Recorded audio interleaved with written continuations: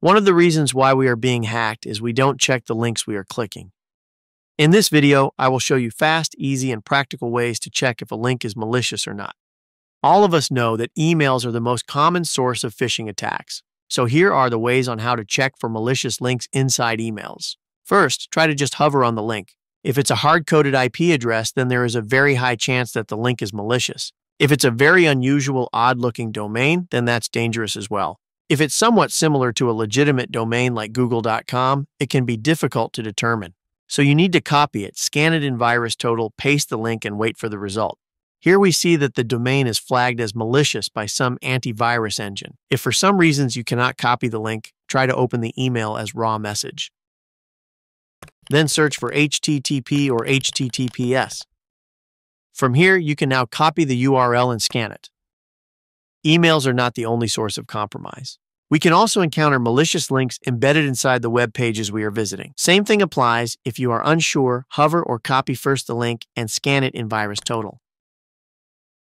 But this method is somewhat annoying if you need to do this often. You can install the official VirusTotal extension in Chrome to speed up things. After installing, you can right-click on any link, select the extension, and scan it.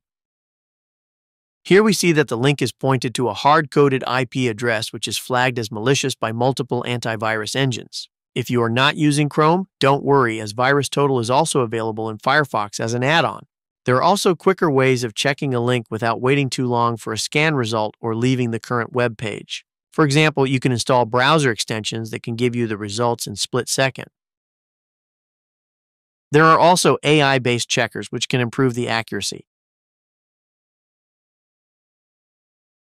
Another thing I find very useful is Total Web Shield extension. What it does is that aside from checking the current site you are on, it will also check the links in the page. It will do it automatically and you don't need to right-click and scan it. We can see here that it's easy to spot sites that are not safe to visit. An alternative to that is Bitdefender Traffic Light.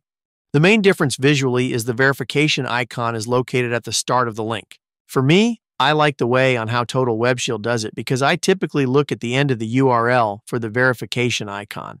If the icon is located at the start, sometimes I might not notice it. This is just my personal preference and may be different from yours. Last thing about Total Web Shield is that it will also show you breach information about a website, which is something we should be aware of. Attackers also use stealth mechanisms to avoid being easily detected.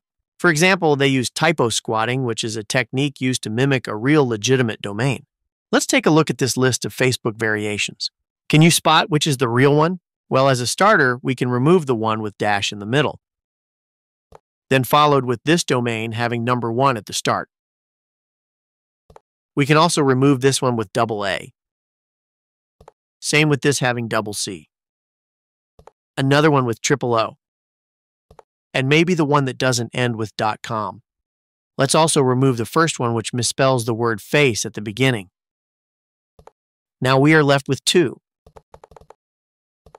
Pause the video and take a look closely which one is legitimate. Were you able to recognize it? Let's check both of them in VirusTotal. We'll copy the first one. Let's do the same for the second one. So the first scan results is clean, meaning this is the legitimate Facebook site, while the second one was flagged as a phishing site. And when we paste it here, the domain looks different now. So what's happening here? To demonstrate the difference in another way, let's inspect the hex dump of each domain. Let's try the legitimate domain first, then followed by the fake one. So we see here that the first O on the fake domain is not printable, meaning it is not recognized. We can use Python to get more information about the character using the Unicode data module.